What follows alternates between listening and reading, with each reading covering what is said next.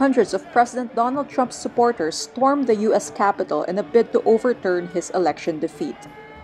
The mob on Thursday, January 7 Manila time, forces Congress to postpone a session that would have certified Democrat Joe Biden's victory.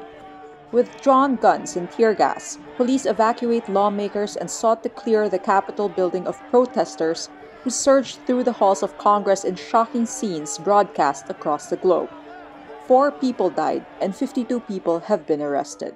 In a GMA News interview, Philippine Ambassador to the United States Jose Manuel Romualdez says some Filipinos traveled from different states to Washington to join the mob. Before the riots, Trump urged his supporters to come to Washington for a rally, telling a crowd of thousands, quote, "We will never give up, we will never concede." Social media giants temporarily locked the accounts of Trump as they scrambled to crack down on his baseless claims about the U.S. presidential elections amid the riots. Twitter hides and requires the removal of 3 of Trump's tweets as a result of the unprecedented and ongoing violent situation in Washington, D.C. He is banned on Twitter for 12 hours. Facebook later tweets it would block Trump's page from posting for 24 hours due to 2 policy violations.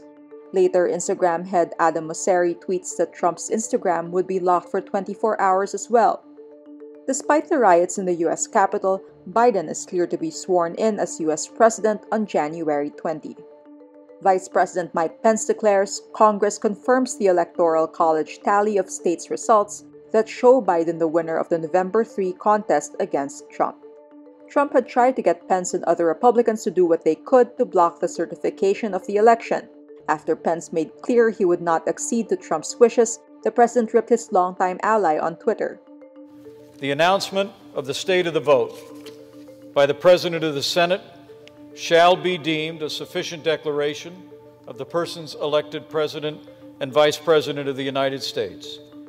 Meantime, Democrats complete a sweep of the 2 U.S. Senate seats up for grabs in runoff elections in Georgia, giving the party control of Congress and the White House for the first time in a decade and boosting Biden's legislative agenda.